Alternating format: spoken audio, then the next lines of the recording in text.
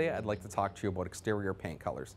The exterior of your home is what makes the first impression on a potential buyer of your home.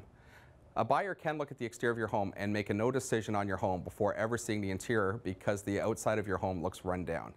It is very easy to freshen the outside of your home by using quality exterior paints.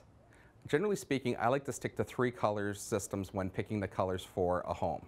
Your first color is your main color that will be on the body of the house, such as the brickwork, the aluminum siding, the vinyl siding, or the wood siding. The second color is your trim. This would be used for soffits, fascia, eaves troughs, and shutters. Your third color would be your door color. Often for a door color you'd like something with some punch because that will go on your front door or your garage door and will give the first impression to the people looking at your home.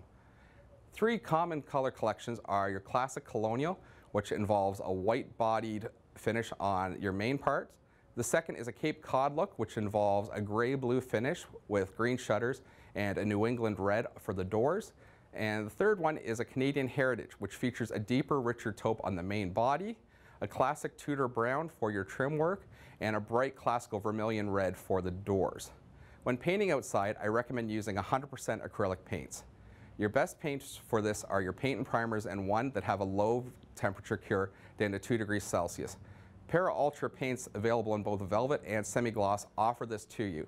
Because they are self-priming, you will use less paint on your paint job, and because they cure down to 2 degrees Celsius, you have the option of freshening up your home even late in the fall season without fear of paint failure for the potential buyer.